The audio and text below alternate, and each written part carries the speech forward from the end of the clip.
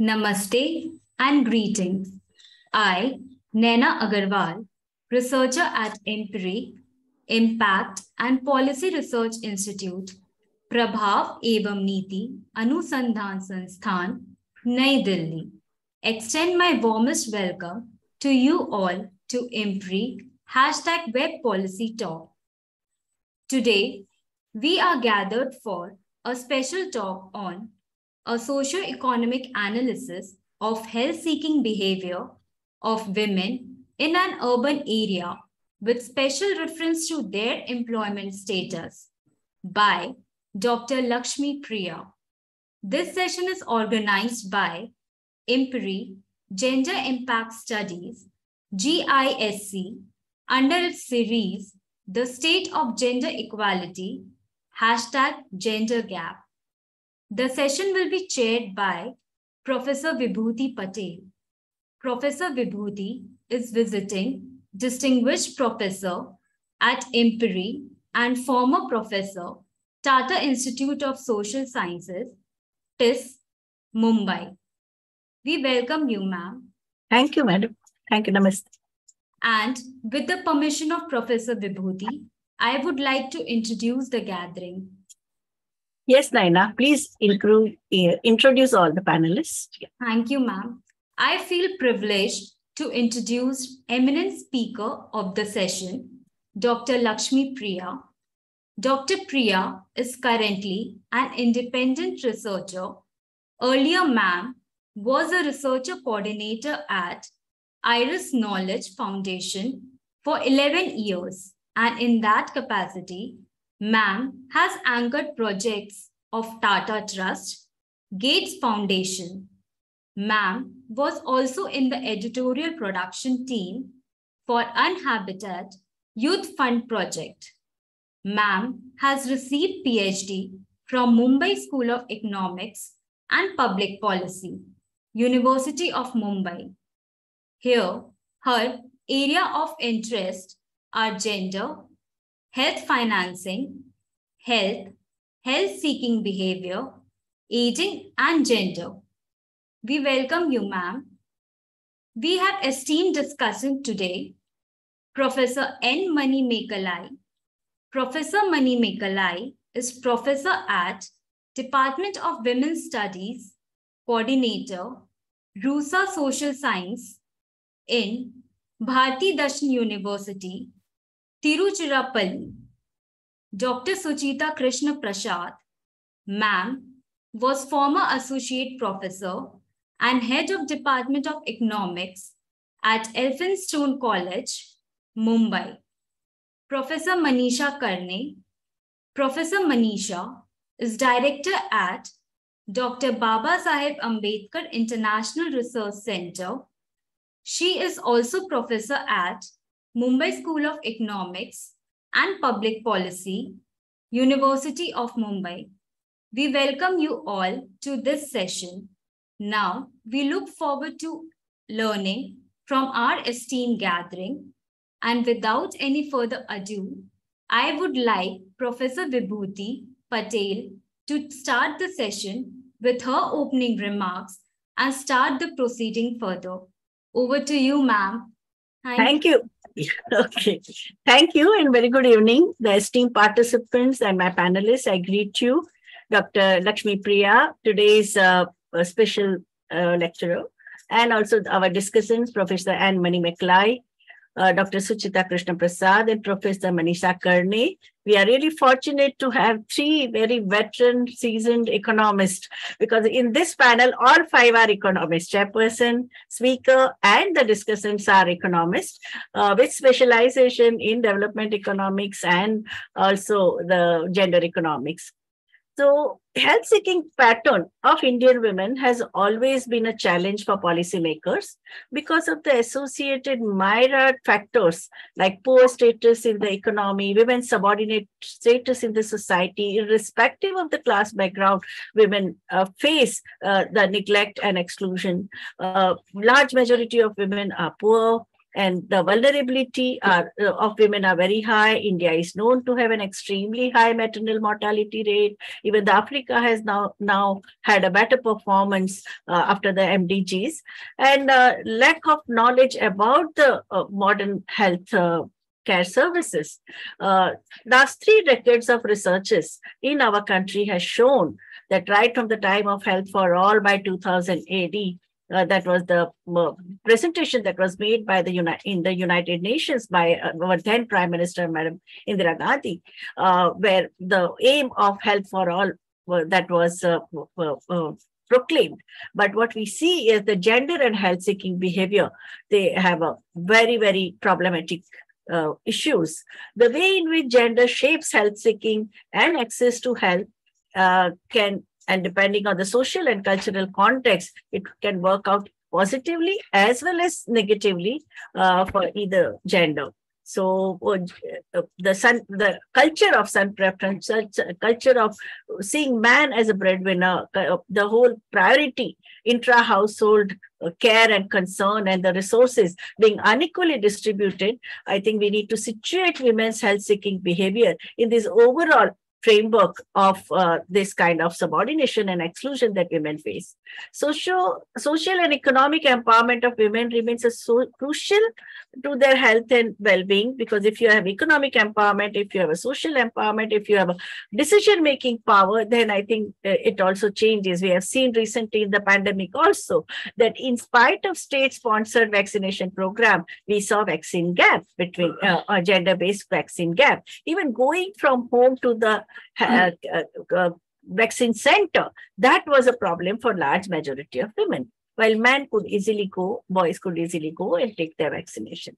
So it is very important to aim at gender equitable health programs for seeing that women's health agenda can be executed. World Health Organization's constitution says, and I quote, "The highest attainable standard of health is a fundamental right of every human being." And why women are left out of this fundamental right.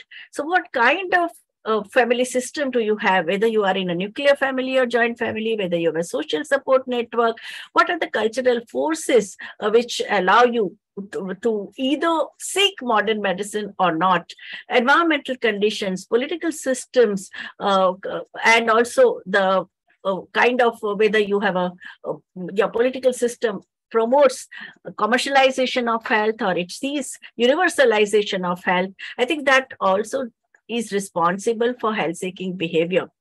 Innumerable studies done by the Center for Inquiry into Health and Allied Themes in the urban context, in Mumbai, in a rural context, in a peri-urban context, have also shown a drastic health inequity and the differential behavior when it comes to health-seeking. Intersectional vulnerabilities faced by women of different sociocultural groups, economic status play a dominant role in the kind of quality of healthcare and the quality of healthcare that women can access. When women fall ill, the household postpones going to the health center, use home remedies. So many studies and even the community-based organizations and NGOs and civil society organizations, they are also reporting. Girls' ill health is largely remain unattended even in the middle class homes. Women who are employed have some say in seeking healthcare facilities that demand health expenditure. Wherever the public health system is able to provide quality care, women of all age groups benefit. That also we have noticed as it is shown in the example of Kerala, where there is a universalization of healthcare services. But in the 21st century, there is a massive commercialization of health services that demand user fee. Are women able to access private healthcare that charge exorbitant fees? Can they get inpatient services and can they get timely services? I think there are a number of horror stories we have heard and they have been reported in the social media as well as the mainstream media of the kind of problems that women face even during two years of pandemic and the lockdown. So I think it is very important, and I congratulate Dr. Lakshmi and her guide, Dr. Professor Manisha Karni, for choosing such an important issue for the serious examination And I request Dr. Lakshmi Priya to make her presentation. Over to Dr. Lakshmi Priya. Thank you, Naina, for the introduction, and thank you, ma'am, for setting the background for the presentation. So I'll share the screen. Yeah.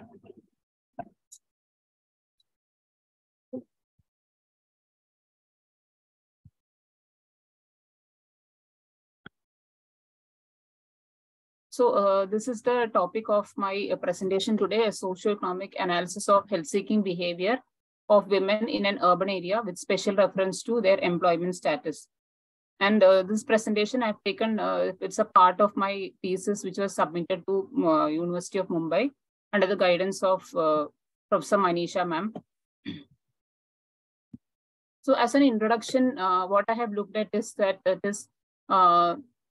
the labor force participation of women in India is very low, and according to various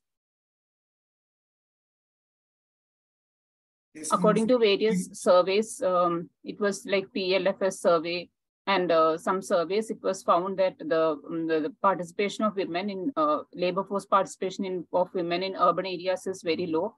And even ILO 2021 has also found that is very low. That is, it is around 19.6, 22.2%.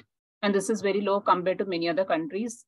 And also another problem we are facing is that India is having high out-of-pocket expenditure compared to many even South Asian countries. That is, India's out-of-pocket expenditure is around 62.6. That is, it comes around 63%. Other countries like Pakistan, Nepal, they're having around 56, 50, 51%. And China, it's very low, that is 36%. So, and our public expenditure is on health is also low. As a percentage of GDP, it is 1.3. But according to the 2021 economic survey, so that is also low compared to many other countries. Then actually, there are many health insurance schemes, health schemes of various types. Reimbursements are also there, but this is only for central and state governments employees. And there are private health insurance also. Another point is that the disease pattern in developing countries is changing, and the proportion of NCDs, that is non-communicable diseases, are increasing among women as well as men. And there are few studies which have exclusively found health expenditure of women at the micro level. So the NCDs, I did not find much studies which say about the NCDs of women. So there are many studies on the maternal health of women, but it is also, we should also recognize that these NCDs like diabetes, thyroid, they also can give rise to reproductive health problems later in their life. So this studies on health financing and health expenditure was very low in the literature survey. So the area under study was Mumbai and its suburbs. Mumbai and Navi Mumbai were taken. The wards in Mumbai and the specific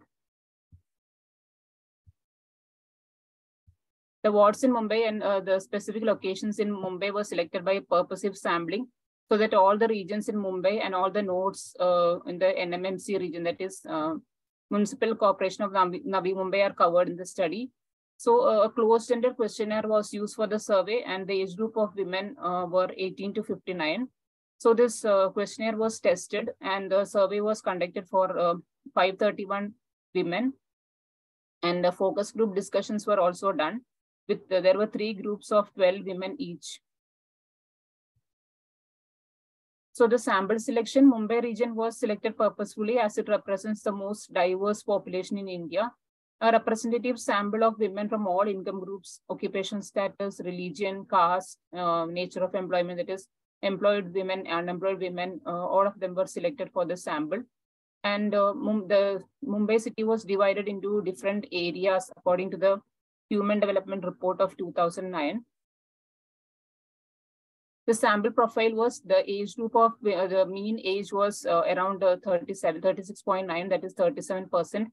Education of women in the sample, it was around secondary, the mean education. Family size was 4. Monthly income was around 8,246.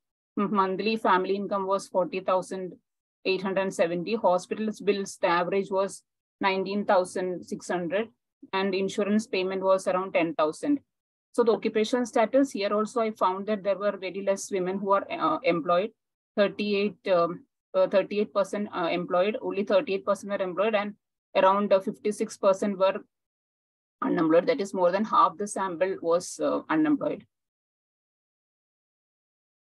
So here I was checking the health-seeking behavior of women. So I have taken how they are going for a health checkup. Are they taking care of their health? Which hospitals, which type of hospitals they are going, and what is the health financing, and what is the source of health financing for women. These are the main things which I have taken in the study. So health checkup is positively related to, I did in the questionnaire, there are questions, they are going for health checkup regularly. So the logistic regression was done to find out the factors which lead to the health checkup of women. And it was found that it is positive, health checkup is positively related to if they have health insurance and if they are employed, then they go for health checkup. And why they are not going for the health checkup, that is, they said that they don't have any health problem. And for women who had chronic illnesses, like mostly they had NCDs like diabetes, then joint pains and all those, so thyroid problems. So this blood pressure problems and all, they were there. So these women who had chronic illness, they said that their main reason for not going was affordability problems, that they couldn't afford the going for health checkup very often. Hospital admission and how they are sourcing the finance for their healthcare. It was found that around 66.5% were admitted for chronic illness. So chronic illnesses, they require treatment for a long period, even require treatment for a long period. And 38% of unemployed and 27 employed women suffered from chronic diseases. Around 44% were admitted in private hospitals. Irrespective of the type of illness, proportion of cost of medicine in total cost was found to be very high. That is, other costs were like travel cost, then the room rent. So these were the other items which were given. And it was found that cost of medicines were very high. So cost of medicine was highest for women who had acute illness, and fees to doctors were high for those who had chronic illnesses. So what is the awareness of the women about health insurance, and what is the and how many have health insurance? So this green color shows they are not aware about, they don't have awareness about health insurance, and blue shows they have awareness. So it was found that around 44.5% women are aware about health insurance, but it was found that those who have health insurance is very less. Only 16.1 had health insurance. So this shows the sources of payment. So the main source of payment can be seen that it is husband savings that they are using for their hospitalization payments. So other type of sources were like their own savings, their parents' money, in-laws, other relatives borrowed money. So they were all less, and it is the husband savings that is the most highest. And from even from secondary sources like NSSO 71st round and 75th round, it was found that the people are using the women are using the household savings or household income for their hospital payments. So the demand of health insurance, which are the factors which lead to the demand for health insurance? So awareness, that is also logistic regression was done with the data, and it was found that awareness about health insurance can increase the demand. Awareness about health insurance, and also when they are in the younger ages, then also they can see then also they can demand the health insurance. So younger women demand health insurance than older women. So even those who have health insurance is around 16%. Also, only about 16% of women knew about the central government health schemes and central government insurance policies.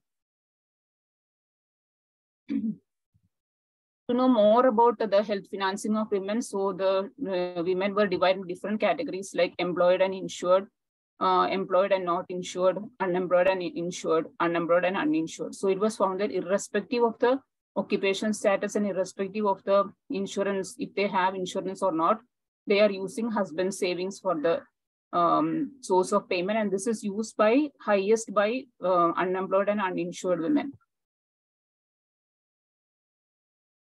So health score was calculated to understand the health status of the women in the sample, and a principal component analysis was done, and Z score was also done.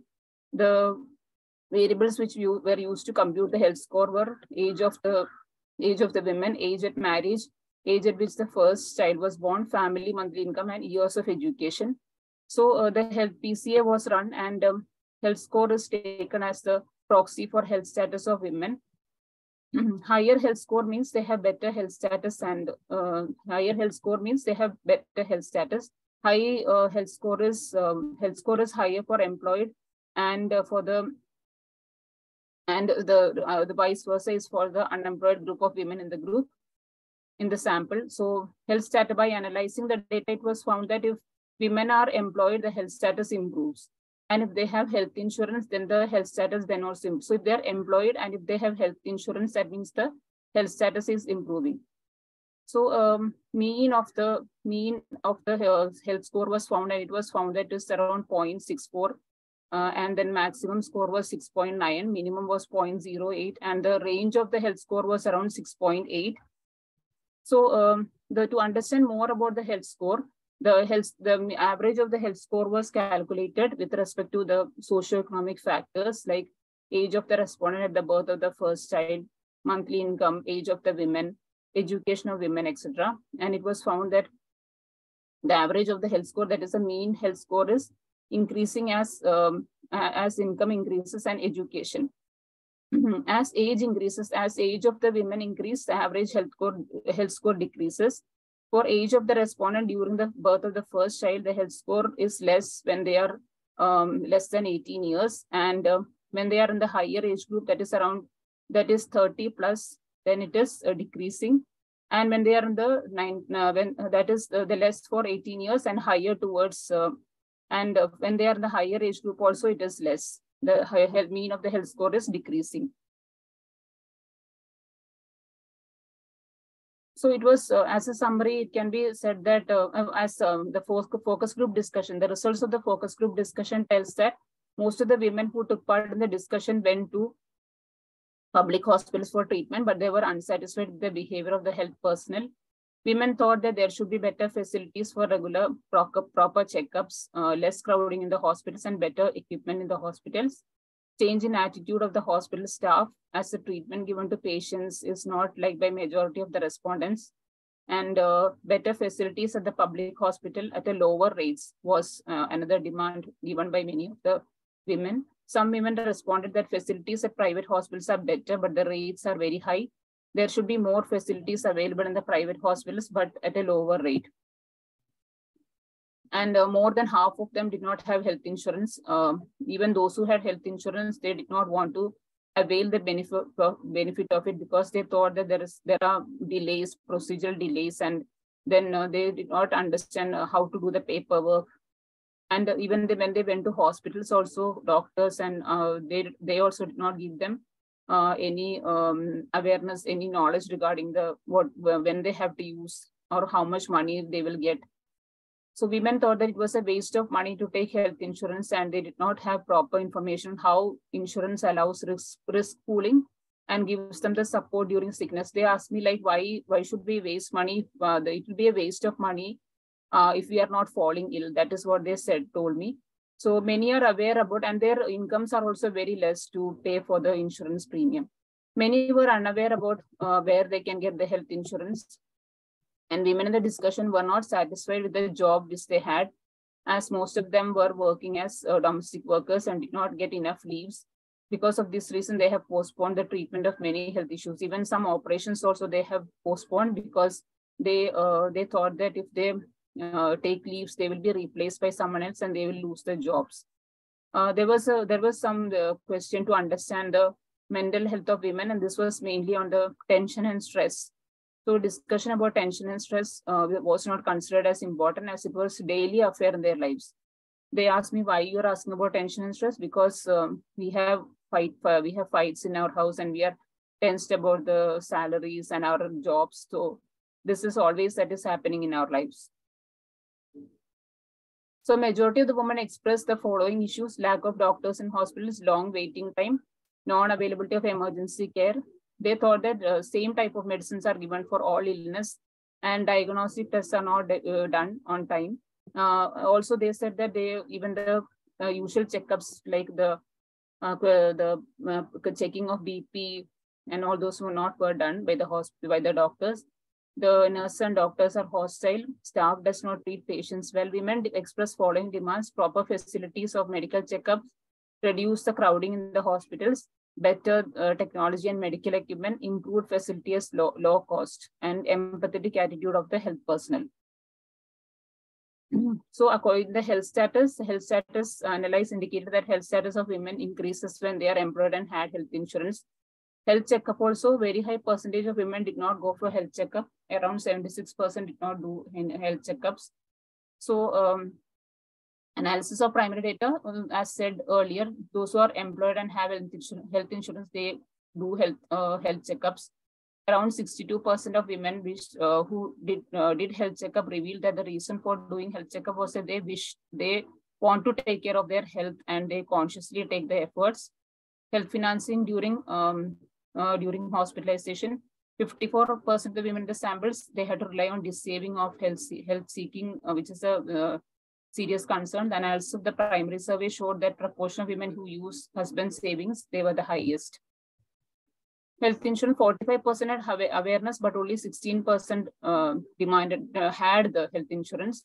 So better knowledge and awareness, and women, when they are in younger ages, they demand the health insurance. Women in the FGD reported that they did not want to waste their money as their salaries are less and they do not want to take health insurance. Lack of proper knowledge about health insurance is a major obstacle among lower income groups, as observed in the study. Some policy recommendations: employment seems to have positive impact on health status of women. Hence, improving wage and self-employment opportunities and making market more fair and accessible for women has to be given priority. So the study has an urban focus, and women in urban India are facing issues related to lifestyle diseases, which are reported in other NFHs and other secondary data. Hence, the health checkup should be made mandatory under several health schemes for women, because if they are not done, they can worsen the situation, the condition of the women, and lead to many other problems. Effective implementation of schemes like Ayushman Bharat will help in extending coverage of basic health facility to a large number of people in short span of time. Strengthening of existing public healthcare and more involvement of private sector in public-private partnership mode, or empaneling the more private hospitals to give healthcare services to poor and lower income and even middle income groups is the recommendation of the study. Better dissemination of information about health schemes. Many families go into poverty due to high out-of-pocket expenditure, as they do not have proper knowledge of health insurance and schemes. And also reducing the requirement of some documentation from the poor, that can also help, because they said that it requires a lot of procedural and paperwork is also required. Improving quality of health service and better services of health personnel and infrastructure of hospitals is a very needed demand from many of the women. As during hospitalization, mostly the source of payment of hospital bills are savings of the household. So better financing options in the form of insurance schemes with cashless option should be encouraged in the lower income groups. Effective universal health care and national health protection scheme can be very useful to have their impact on the health of most of the urban poor in the country. Way forward, there can be a comparative analysis and how the Ayushman Bharat is implemented, and other some state insurance schemes can be there, how they are implemented, and are the people are aware about this, or how much is their knowledge. That can be another type of study. And this can provide very useful insights for health policy for the urban poor, including women and people from women and other men from marginalized groups. Research done by comparing health seeking behavior in rural urban areas, Mumbai and other rural areas in Maharashtra can be useful. Rural urban differences, what are the differences and what are the similarities can also come out from such type of studies. Also comparing health seeking behavior of women in metropolitan cities like Mumbai and to other cities or other emerging cities can be useful. And this can, here the government and policymakers can understand what the people want. Also, there can be some household studies, like then the gender differences can also come out. So these can be some important areas of future research. These are the references, some of the main references which I have done. Thank you, ma'am. Thank you, Vibhuti, ma'am, for giving me the opportunity to talk. And also I thank IMPRI for giving me the opportunity to talk. Thank you so much.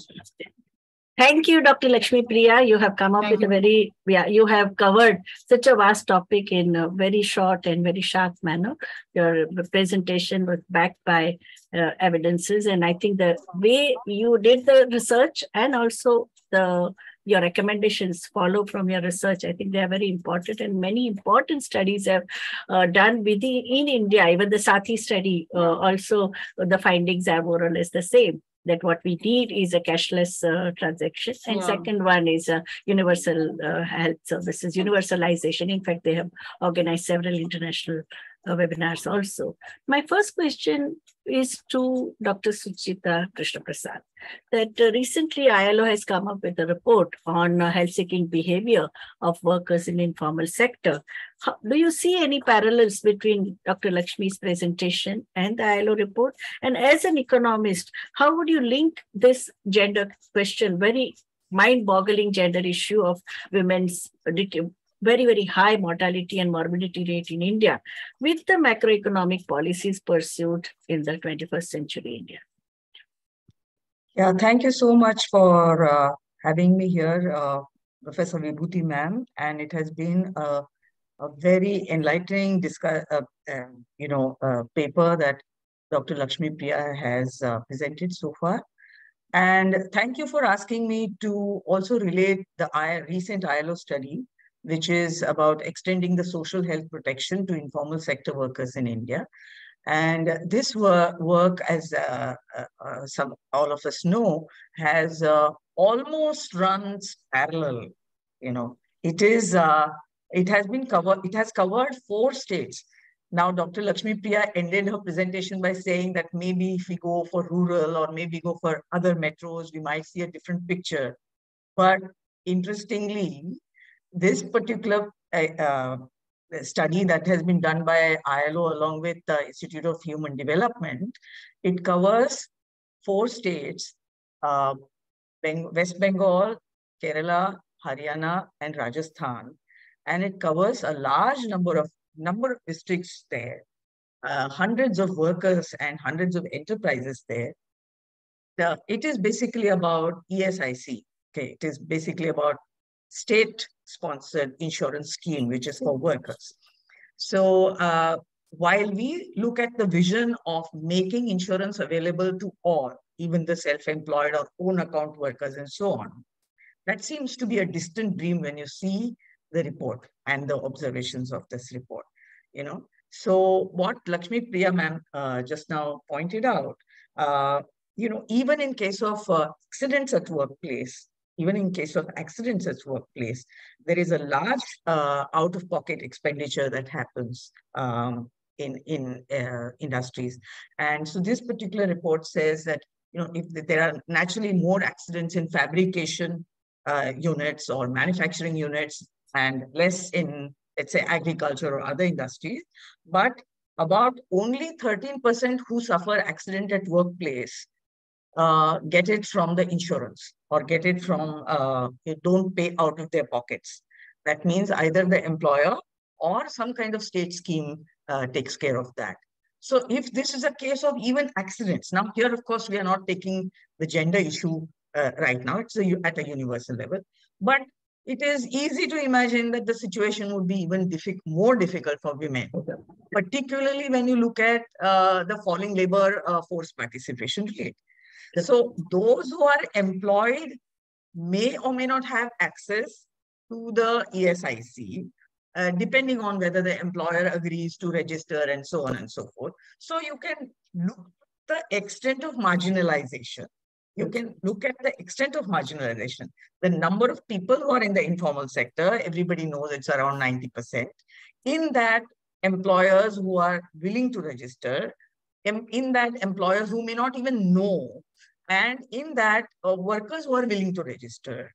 And then in that, women workers who are willing to register. So you can, just go. And then, of course, there are women largely who are self-employed.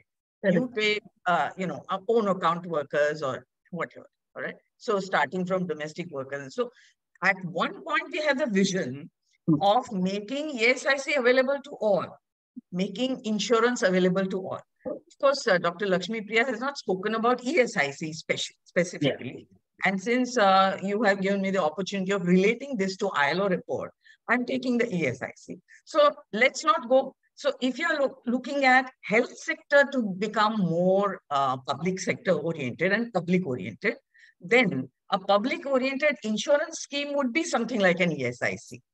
Correct.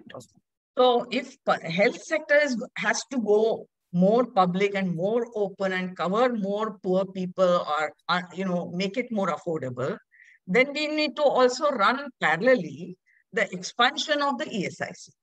And if that is not happening and people are aware, but they're not going either because, of course, the hospital condition of ESIC is also under question. Okay, either the medicines are not available or the doctors don't go there, and the rest of it is almost known to everyone. But it's surprising that the same findings, similar findings are arising. Of course, there is lesser stress on women workers there, but what Lakshmi Priya has brought out, that women have to rely on husband's savings. This is coming out even in the ILO report. Okay, they say that in the last 5 years, less than 14% of women, female employers, workers, or their spouses of male workers have undergone pregnancy episodes, and assistance was received only in 54 cases. So that means women are going to ESIC only during pregnancy. Out of that, only half of them are going to the ESIC. Around 2/5 beneficiaries have accessed the Janani Suraksha Yojana. So this is something that Lakshmi Priya madam had referred to towards the end. What are the other schemes that are available, and whether that information is available, and whether there are procedural blocks that might arise in accessing that assistance and so on. Okay, so there is a health risk to workers in informal sector, occupational health hazard. I think this is another thing. Yeah, so out of these people, these workers, that the women that we have taken, those who are not employed may be under the pressure of not being employed and therefore being dependent. So that causes another kind of mental stress, and mental stress is a mother of all kinds of lifestyle diseases, starting from hypertension to blood, to diabetes and so on. Okay, and those who are working have to again balance home and workplace, and that might give rise to other stress. But I'm happy to see the results that if there is more employment, there is some degree of empowerment, that women do buy insurance and women are looking after their health, and therefore it becomes a very strong case for allowing women to take up, come out of the care economy and, play a significant role in the market economy. Now, I just wanted to highlight a few paradoxes also here, with your permission, ma'am. Yeah, please go. Yeah. So, see, if you look at the entire health sector, okay, India is at the top as far as pharmaceutical industry goes. Okay, we are called as global pharmaceutical hub, right? So we are also, earning a large amount of foreign exchange through pharmaceutical industry. Our vaccines are great, and we are having a glorious path as far as pharmaceutical industry is concerned. But our ratio of medical professionals to population is really dismal. So this is a kind of paradox. So when it comes to goods, we seem to be doing very well in the competitive world. Okay, being able to export a large number of, something like 20% of generic medicines, we are able to manufacture and export. And when it comes to personnel, medical personnel, we are not producing enough. And probably as a result, even if women start seeking health, there might be a block on the demand, on the supply side. There might be a block on supply side. So that will be, of course, beyond the subject matter or the research question that Dr. Lakshmi Priya has taken. But the studies are showing that a large number, something like 20% of registered medical practitioners are out of job. They are not working. So this is another interesting thing. If, again, this might be another study. If there are women doctors who are not taking up jobs, is there any other pressure why they, decide to do something else, but not go here? So there are studies which, an article from Scroll, which says that, everybody who passes MBBS is registered with the IMA, right? And therefore can be considered as a doctor. And therefore, if you see doctor to population, it might show a different picture. But how many of them are actually practicing? Okay, so that may also be another issue. And of course, we need to tackle this whole thing from, first of all, creating more people, more women who want to be healthy, who can provide for themselves to be healthy and not depend on their spouses all the time. And then, of course, create. So even about this, this medical professional to population, there's a big debate about, whether there's a 1 doctor to 1,000 or less than 1 doctor to 1,000 and so on. So recently there's an argument which says that if you take Ayush, the entire Ayush, okay, which includes Unani and Ayurvedic and homeopathy and everything, then this ratio turns out to be something like 1:835 or something. I don't know whether that is good enough for us to start patting our backs. But once again, globally, that is still not recognized. Yeah. So these are paradoxes. On the one hand, we are #1 in pharmaceutical production. Our surgeons are globally well known, okay, in every area. In transplantation, in all kinds of surgeries, our specialty surgeons. And at the same time, something else appears to be true, and which needs a lot of work. So I congratulate my friend Professor Manisha Karane for guiding Dr. Lakshmi Priya to come out with this, and it gives very interesting link. More jobs, more insurance, greater health seeking, and probably, a demography cycle is 15 years.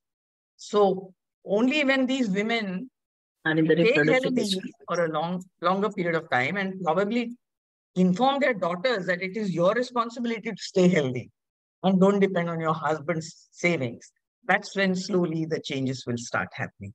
Thank you very much for allowing me to express my views. Yeah, thank you, Dr. Sita, for making such an important, showing the interconnections. And I like one important thing which you said, that occupational health hazard. And we have seen that in informal sector, anytime they have any kind of accident, immediately employers throw them out.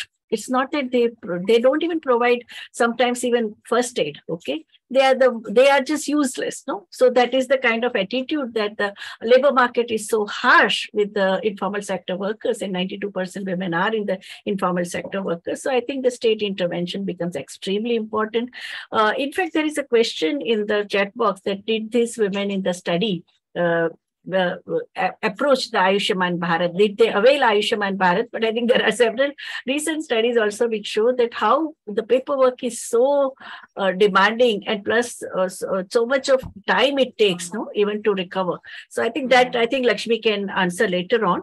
But before that, I would like to ask Professor N. Manimekalai. She has also done several micro studies in the in Trichy area, and she is also expert on the informal sector workers. So from the women's studies perspective and from the practitioner in the women's movement, how do you see these findings of Lakshmi Priya? What are the learnings of these findings, and what kind of strategies we can, action agenda that we can evolve to make the state and the non-state actors accountable for women's health seeking needs? Yeah. No?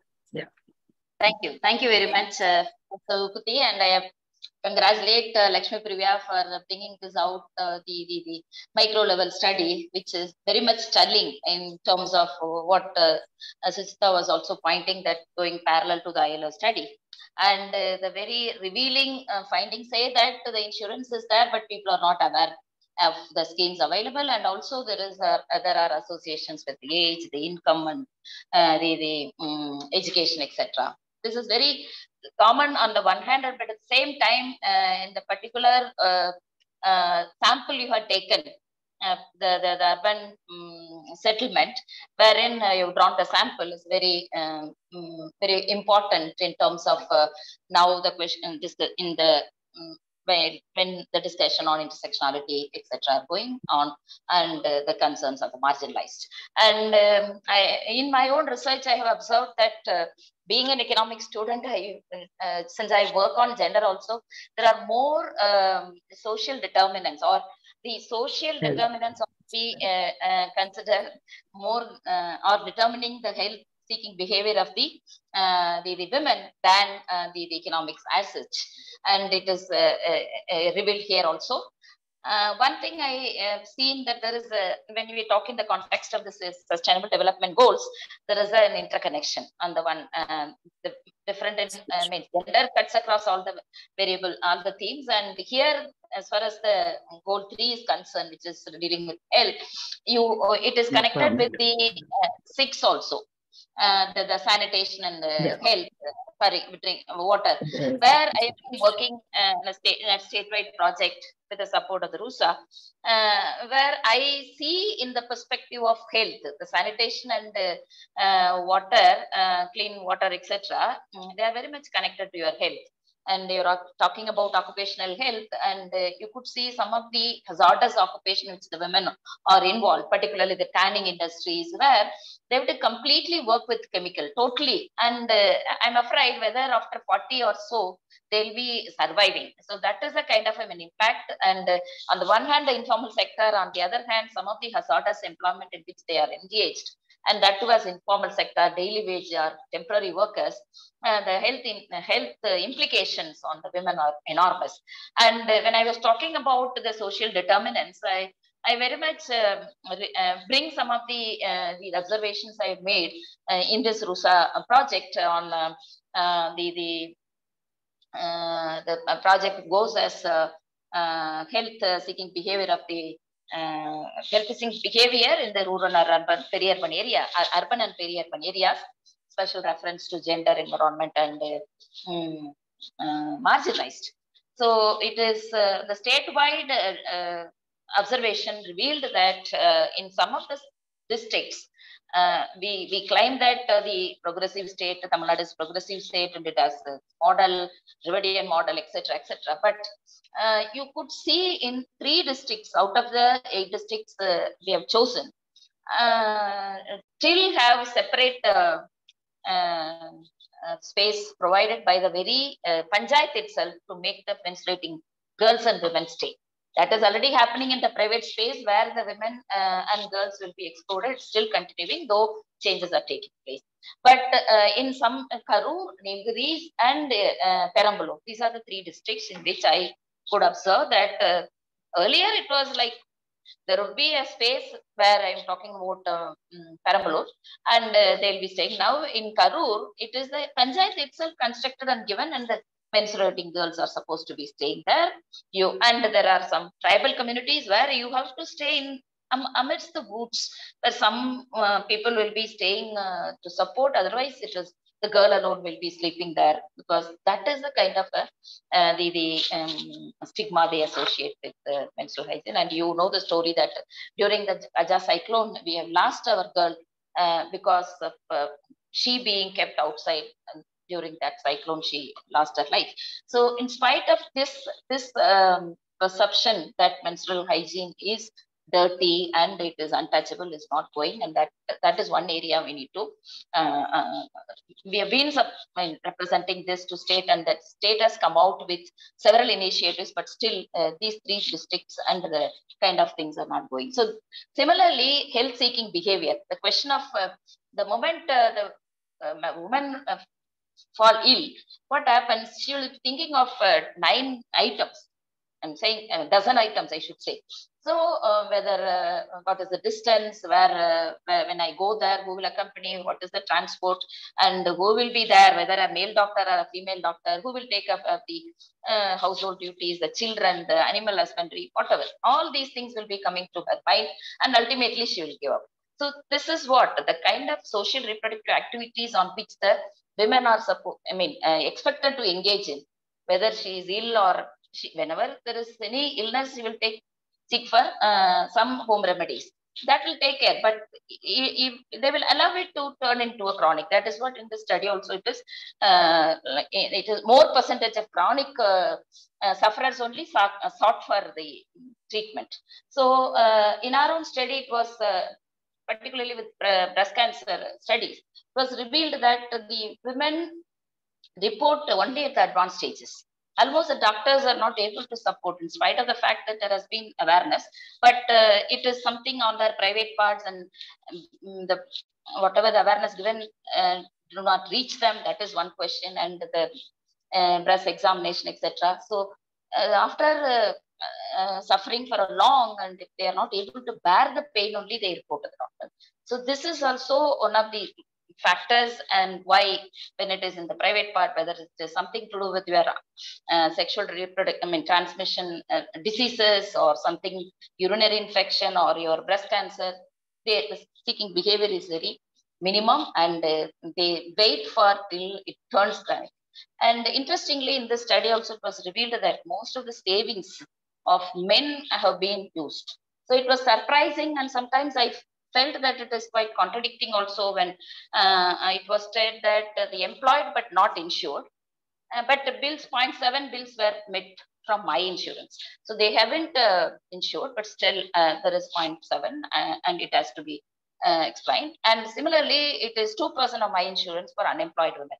The earlier one was for employed women. This is for the unemployed women. They say that they haven't insured, but still, and that means the husband's insurance also, and but still some percentage are there who use the insurance. That too, my insurance. So that needs to be checked.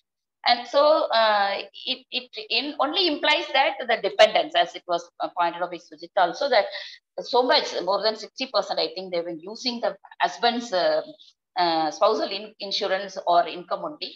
And that, I don't know, very specific to this particular sample, and might be applied to the macro context also, because of the you have been experiencing the declining economic participation of women, and hardly 1/5 of the women are found in the labor market in the paid employment, though women are engaged in unpaid care work largely. Though they are in the market also, they come back and engage in this. So this, I try to connect that the economic empowerment and also education and other insurance, awareness on insurance have been positively associated with the self-seeking behavior, and we need to promote that, and we have to represent our strategies to the state also, that more and more awareness, intensive awareness is to be given. Like there are TV advertisements are coming, and that is creating some kind of awareness, but not really reaching the needy, particularly the marginalized. And so that could be one of the strategies, as to use the media, social media, and also the film, cinema, theaters, etc., to present the slides wherein the people should be in vernacular language to communicate quickly, to catch it up, because sometimes some advertisement may not really capture it. And the second one important strategy is that the whatever the focus here in Tamil Nadu, we have this door-to-door illam thedi maruthuvam. That is like you are offering your medical services at the doorsteps. So that kind of, as Lakshmi Priya was also pointing to that, compare the other states, what is happening. So thanks to the post-COVID initiatives of Tamil Nadu government, where it is regularly going and particularly checking the diabetics and hypertension, the blood pressure levels, and the moment it is, and also offer tablets there itself, and the moment it is chronic or turning to be, they refer to the hospital. So this is one of the important initiatives which could be even adopted by other states. And there is also other kinds of like the preventive aspect also, like where the school children are being given slippers and other such initiatives, tablets, adolescent girls. Of course, it is there in the National Health Mission also. But one other important I try to connect to the education is that again, the doorstep education is being offered. The supplementary education in the evenings, and the graduates or any other who are volunteering to serve for ₹1,000 per month have been identified, and it is called Illam Thedi Kalvi, like offering education at the doorstep. So particularly to take care of or compensate for the class loss you experience there in the context of COVID. And this is very much flourishing. And we recently had 100 and odd Illam Thedi Kalvi volunteers coming and interacting with us. And they were even, doing more than what the class teacher for the whole day is doing. And sometimes it will be a threat for the school teachers also. So that is what very creative, innovative.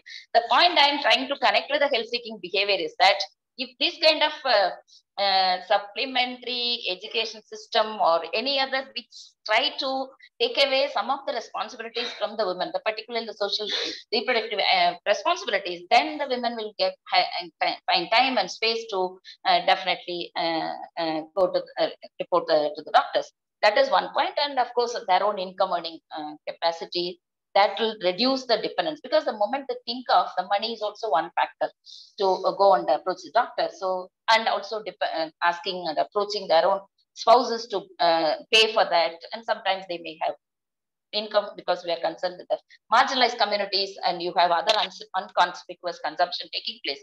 And therefore, that also will be an important. So promoting women, offering skill training, and also make them engaged in some work or the other to bring some income. And thanks to government of Tamil Nadu, again, it is the proposed stage, but they'll implement this 1,000 for the homemakers will also be given every month, and it's only expected that they will spend that money for their own medicine. And the other 1,000 rupees for all the government school girls from 6 to 12 who completed in the government schools. If they're interested in joining higher education, they'll be given 1,000 rupees per month as stipend. And this will also have implication, because it is going to increase the education level. And as it is established in this study, that health-seeking behavior is positively associated with education, and therefore that will also help. So that is what we need to see, how, as we have been doing in the SDGs, this gender is a cross-cutting variable. So also here the health-seeking behavior is also is connected with various other SDGs. And if you want to really make 2030 to at least reach to certain extent, though not it is possible to achieve the whole targets, it is possible to reach to a certain extent. Based on the findings of this study itself, we can say that there has to be a need to increase the awareness, and also need to connect the women's employment to improve or increase, because that is connected positively. And also the existing schemes be strengthened to reach a doorstep, because health-seeking behavior has a connection. You have to travel somewhere, go somewhere, means they won't. But if it is offered the very doorsteps, then it will be the question of the health-seeking, the absence of health-seeking may be 100% or 90% will be reduced, leave alone the women who are out of house. So these are the points, strategic I would like to make here, and we'll be back if there is any questions also. Thank you very much, Yeah. Professor. Yeah, thank you, Dr. Manimekalai, for bringing out a very important concern about the social determinants of health-seeking behavior, and also linking it up with the SDG 3 and SDG 6, which is also sanitation is very much linked to health. And I think one more aspect is also mental health, because this is the first time in the union budget that more than 700 crores are allocated for mental health, and 2 years of pandemic has created a major this thing. And about mental health, nobody even talks because of the social stigma that you have. The question of hazardous employment, and in the hazardous employment, what are the social protection schemes that we need to have as per the ILO guideline, so far as the accident compensation and things are concerned. What you said about the services at the doorstep, I think that was the Health for All by 2018 was saying that let us shift our focus from hospital center services to the community center services, because transport cost itself is so prohibitive.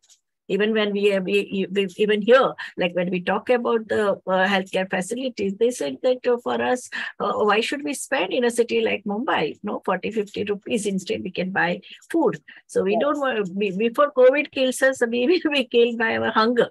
So that is the level of marginalization that you are facing. So I think these are very important concerns. And now I come to Dr. Manisha Karnik.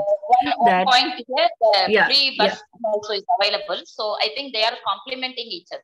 Free bus scheme, education scheme, and also the... So I was coming to that only because Dr. Karnik's specialization is infrastructure, social and physical infrastructure. So along with the health-seeking health services, what other services that we need? And as an economist, what should we recommend? That you can't see health or education or transport in silos. No, you need to see the interconnections. And when you want to make your scheme or when you want to make your policy intervention effective, then you also need to have a physical and social infrastructure for that also in a very, it should be in place, and you have to create structures and mechanisms to see to it that whether it is Ayushman Bharat or any other health services that are accessible to. So how do we increase the access? And what is your understanding, and how would you respond to Lakshmi's the final policy recommendations? Yeah, ma'am, thank you for inviting me, and thank you for giving Lakshmi also this opportunity to present her work. I also thank my fellow discussant who have made important observations here. And thank you, Suchitra ma'am, for giving your insights from the ILO report. And some of the findings are very important and relevant in Indian context too. And thank you, Manimekalai madam, for sharing your insights from the micro studies. And those are also quite interesting, and I would like to look at those studies surely. So before answering your question, ma'am, because unfortunately, when we frame the policies, we do not adopt such holistic approach that you have to think about access. And when I talk about access, it could be in merit goods like health and education. You don't have to think about economic access. You also have to think about social access and geographical access. And the question of geographical access becomes very important in case of health. Okay, so for setting up the primary health center or community health center, the population norm is there, and also the clinic has to be within some kilometers of your vicinity where the people are residing. But those norms are generally violated. And an answer to that is, in some schemes, you also have transport allowance, which is given to the patient or the health seeker or the women. For example, in JSY, the provision is made that you have you can have either an ambulance, or if ambulance is not available, the transport cost is reimbursed. Okay, but I find it very rare. So I don't know beyond this whether there are any such examples where the holistic approach, where physical infrastructure, of course, you can see that in WASH to a certain extent, where you're thinking about better hygiene, sanitation, drinking water, and also housing facilities through IMI and all, where you know that these facilities are also important for achieving better health outcomes. So I don't know whether I have a proper answer for your question. Okay? But I have other concerns to express over here. For example, we, as Suchita ma'am also said, we are doing very well in certain things. Like if you look at the total health expenditure of India as a percentage of GDP, we can be compared with some of the developed countries in the world. But unfortunately, when you look at the public health expenditure, it is just 0.9 to 1%, leaving the COVID period during which it had gone little more higher.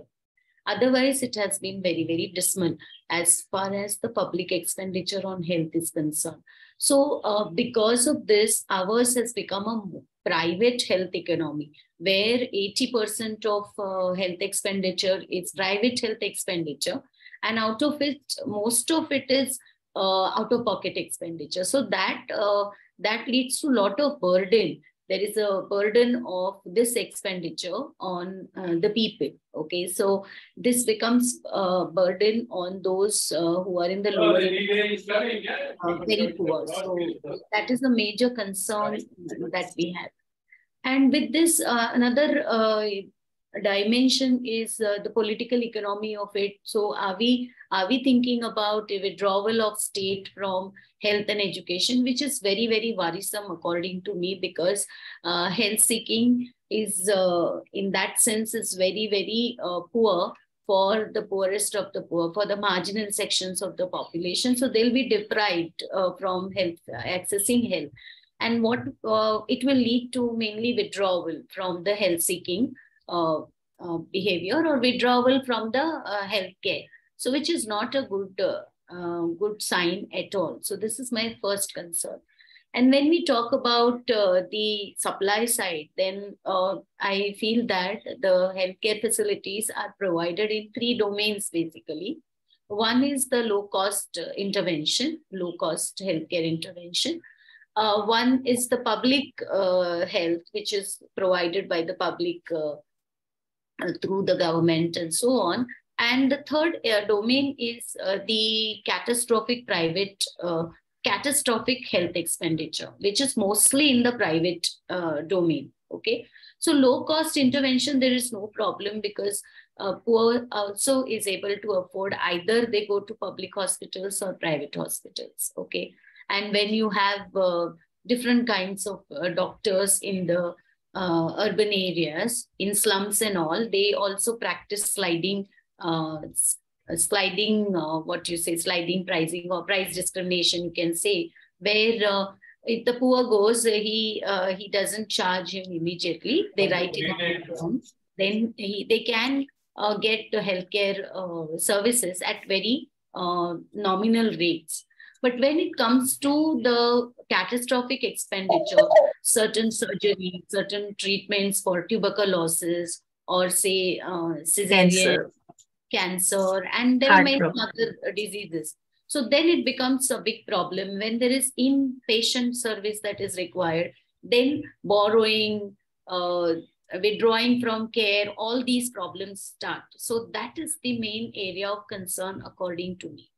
Now, the certain health insurance schemes which were introduced under the public domain were mentioned over here, but you have already mentioned the problems we are facing with those kinds of insurance system, the problems of information asymmetry, documentation, and so on.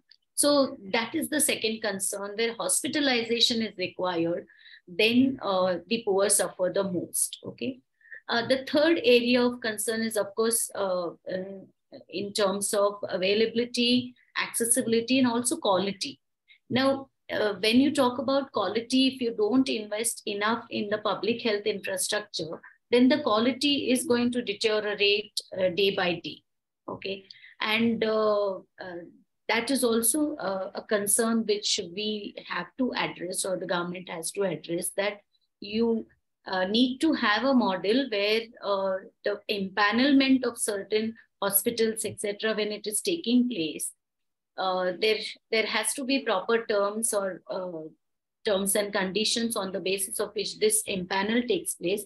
And also the reimbursements to these impaneled hospitals should be done on time. Otherwise, there'll be increasing tendency of cutting down and not giving proper services, or just withdrawing from this kind of contracts by the private hospital. So there are certain issues according to me. There was also mention of the socio-economic conditions and the health gradient. So social determinants of health, as we call it. So now also we see that there are several studies, not just in India, but outside India, where they have taken factors like education, income, the occupation, and the rank that you hold, and the race or the caste, okay, which determines the health status of the people. So if these factors are still playing important role in determining the health outcomes, do we have any strategy to address these issues? Okay. Otherwise, if we would have addressed these issues, then we wouldn't have found disparities in health outcomes of reserve category vis-a-vis the general category, or gender differentials in, say, certain health outcomes, or regional disparities that exist. Okay. So when we talk about health policies are decided at the central level, and the states are expected to adapt it, but you still find that there are huge differences. So I feel this is, I think I can go on talking like this, but I feel that public health needs to be re-emphasized, okay, because public health facilities can be a good gatekeeper. If public health, it is a Kerala model. If public health facilities are good, then maybe the requirements of higher levels of care automatically reduce. Okay, and that is going to play a very important role. Regarding the findings that Lakshmi has presented, education, income, though income is a non-linear variable over here, plays important role. Along with that, age, that's also something that I think we have missed, that older women become more marginalized. Okay, so that also one needs to think about. And education, I think I have spoken. So these are the important demographic and social variables which need to be taken into consideration for implementing any health policy or introducing health sector reforms. Okay, just a last point which I want to make, which I got to know recently, that why political economy also becomes important. I got to know that when we talk about access, the tribal women have very limited access to healthcare facilities. And in Maharashtra, there was a scheme which was introduced with some private player, that you have an ambulance with medicines, 108 medicines that used to go to various padas and bastis, etc. And there was a good feedback of this kind of mobile van. Okay, I remember during my grandmother's time in 70s and 80s, there was this mobile van which used to come to our area also, which I don't see now. So this mobile van, the feedback was very good, and it could cater to maximum health requirements, or whatever medical care requirements that the tribal women had. And it was within their reach because the ambulance used to come regularly. Unfortunately, when there was a change of government, this was stopped. So this is a problem. When some good policies or schemes are there, sometimes they're stopped without thinking of the implications of arbitrariness. That is another concern in a country like India, where good policies need to be strengthened or continue. That doesn't happen. Thank you. Yeah. Thank you, Professor Manisha, for bringing out this whole important debate about the health is a merit good or should we leave it to the market. So, and the harshness of the market, because market is also socially constructed. And you very rightly brought out that the intersectional vulnerabilities of caste and ethnicity and stigma, which certain communities face. Like we saw that Dr. Veena Vaswani, who is working among the transgender person, she said that none of their needs of with the menstruation or even pregnancy, if a transgender person is pregnant, doctors are not ready to treat them. So so these are the kind of vulnerabilities, and we need to take cognizance of this intersectionality. And question of that political economy is very important, because both social infrastructure and physical infrastructure, but they are strongly interconnected with each other. So when it comes to supply side, leaving things to the market, I think is creating a very harsh outcomes so far as the vulnerable population is concerned. And your point of accessibility, first of all, availability, and I think Dr. Sujita told us that these things are available. India, Pakistan, and Philippines are the 3 countries who churn out highest number of health professionals. Doctors, that super specialists, and nurses, and paramedical professionals and technicians. But so we have a supply, but people are not able to access. So accessibility is very important, and the quality of services. If we leave it to the market, then I think it is even the quality of services supplied to the marginalized section suffers. So now I would like to have a wrap-up round, and all of you will be given. First of all, Dr. Lakshmi Priya, there is question in the question box where they are asking that did your respondent access the Ayushman Bharat, and what were their experiences? That is one. And other discussants have also raised questions. I think Dr. Sujita has also. And my question is that because it's your age, your sample was of 18 to 59. I think the major question which even Manisha raised is about what happens to the elderly women and their health needs. No? So now you can give your feedback and way forward. Yeah, you have already given, but you can answer these questions and sum up your presentation. Ma'am, as far as Ayushman Bharat is concerned, I had some questions on insurance. But then I did not go deeply into the insurance, like what was their experience and all. I didn't ask them.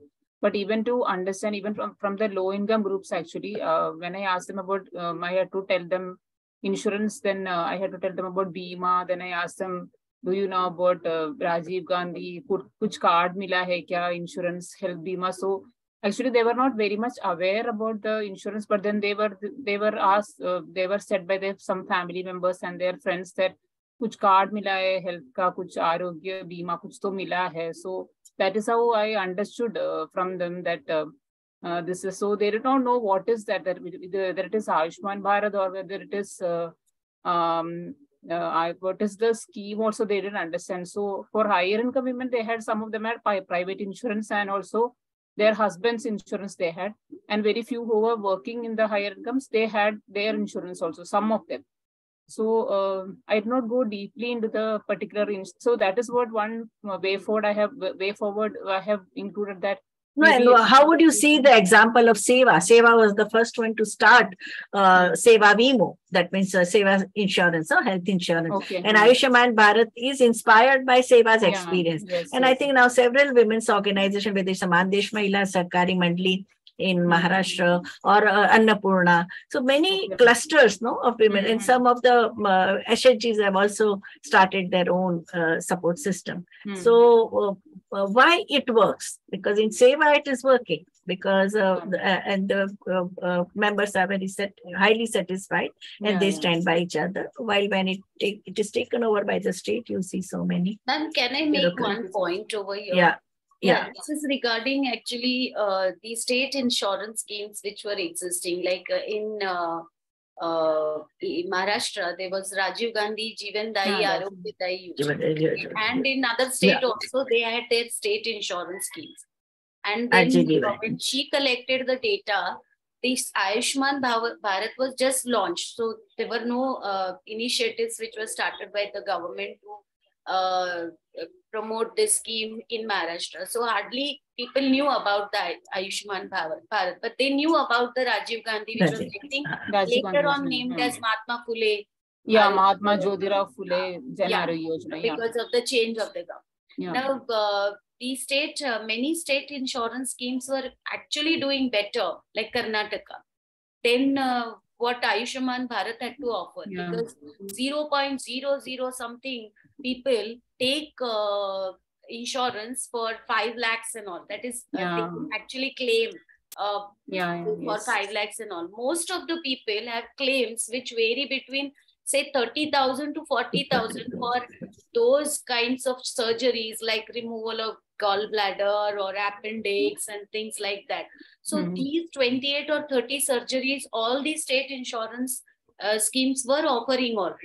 Unnecessarily, a hype was made. Sorry to say that. So I don't know. We have to really evaluate Ayushman Bharat.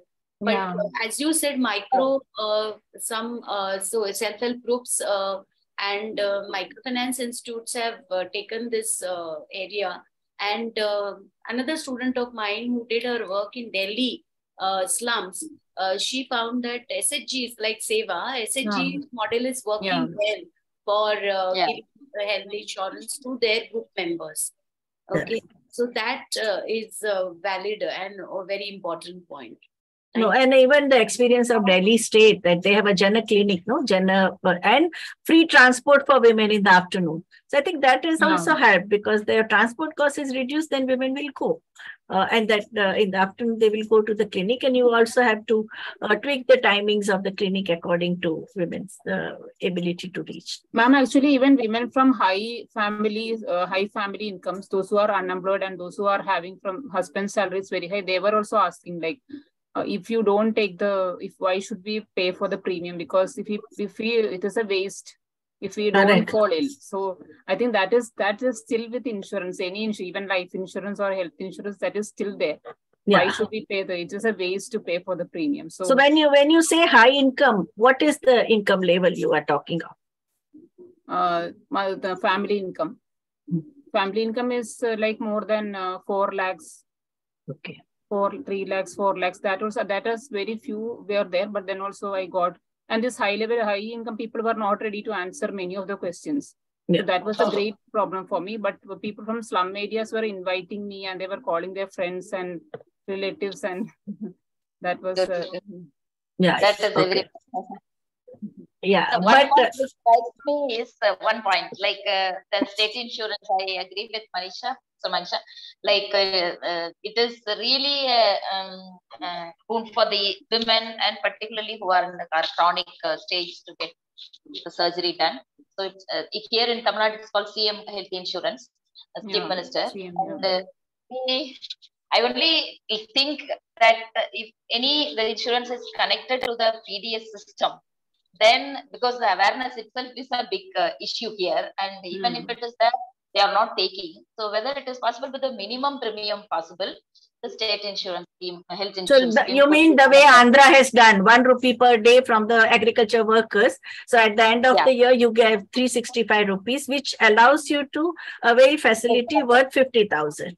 That was I think Andhra has done. No? Andhra, the study finds so much gap, so that is very important. Like you have to make people the schemes reach the people. Yeah. Okay. Anyone, Dr. Suchita, would you like to say something at the end to sum up? Yeah. Well, it has been very exciting to listen to everybody's experience from the ground level. I think that India is rich in her experimentation. You take Seva or SHGs, or you take Andhra experiment that you just spoke of. I think it will be a great idea to understand the best practices of various regions, and of course there will be various variables why things succeed in a particular environment and why they don't in some others. Maybe trust is a very important factor in a large number of cases, especially when you talk about Seva. Trust and commitment is a very strong factor. Yeah, so both these, health and education, the social infrastructure that we call, I think they cannot work unless and until there is a strong commitment and trust. And just now you spoke of also the Delhi government initiatives, small initiatives to improve the simply the sense of well-being. And overall, when the overall well-being is good, then that's when you begin to think that, okay, I want to be a little more healthier than what I am today. Next year I want to be a little more healthier. So that whole desire to become a better version of yourself, that is where the spirit of health is, I think. Thank you very much. Very well said. Well said. Well said. Yeah, I think India is also debating recently the public health bill, which was framed in 2017, and recently there is a resurgence and discussion. I think Lakshmi attended also. Dr. Lakshmi attended. Now, yes. Final word to Dr. Lakshmi. Can you wrap up the discussion? This was actually a very good opportunity for me to to listen to Suchita ma'am, Manimekalai ma'am, and Vibhuti ma'am, and Manisha ma'am. The experiences, the studies which they discussed were, and the reports, I would like to go through the reports, ILO report, and the studies which ma'am, Manimekalai ma'am was also referring to. So I would like to thank IMPRI for this opportunity, and I thank Vibhuti ma'am. Vibhuti ma'am suggested my name for this talk. And I thank Professor Manisha ma'am for guiding me and supporting me. Without her help, this thesis would have been possible through the tough times of COVID and other problems. Then I thank Suchita ma'am and Manimekalai ma'am for giving such good suggestions. And this was a very good opportunity for me also. Thank you so much. Yeah, thank you, Dr. Lakshmi Priya. And I think this is a very important discussion when India is debating public health bill. Okay, after the 2 years of experience of pandemic, which are now increasingly becoming endemic. Dr. Suchita Krishna Prasad, Dr. Manimekalai, Dr. Manisha Karne, I thank you from bottom of my heart. And I would like to conclude today's session by saying that as per the WHO, the right to health must be enjoyed without discrimination on ground of race, age, ethnicity, or any other status. No discrimination and equality requires states to take steps to redress any kind of practices or any kind of policies which are not allowing access to health to large majority of population. A human rights-based approach to health provides a set of clear principles for setting and evaluating health policy and service delivery, and targeting discriminatory practices which are exclusionary also, and unjust power relations that are at the heart of inequitable health outcomes. And I think today's panelists also brought out the social determinants which are hampering women from accessing the quality health care. So in pursuing a right-based approach, health policy, health strategies, and health programs should be designed explicitly to improve enjoyment of all people to right to health. And I think, as Dr. Shreya said, that the question of feeling of being wellness is very, very important. It is not only the health, but health and wellness. So mental and physical health are extremely important, and women need to have access to that. And core principles and standards of right-based approach are very, very important to be followed by the nation states. So I think today's was a very, very rewarding discussion, and I request IMPRI team to take over. Thank you.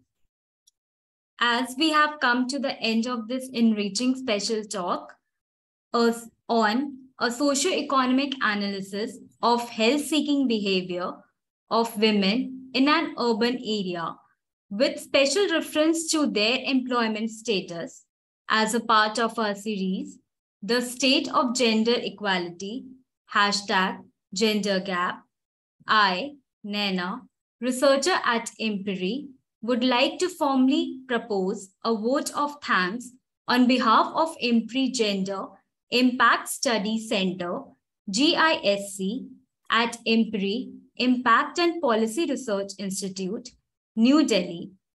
We would like to express our gratitude to Professor Vibhuti Patel for chairing today's session, the eminent speaker, Dr. Lakshmi Priya, our esteemed discussant for enriching deliberations, Professor N. Manimekalai, Dr. Suchita Krishna Prasad, Professor Manisha Karne, for taking out their precious time and enlightening deliberation. And of course, we thank our audience here on Zoom or on Facebook Live for attending and participating in the session. We are grateful if you are watching us later on YouTube or listening to us on our various podcasts or reading our publications.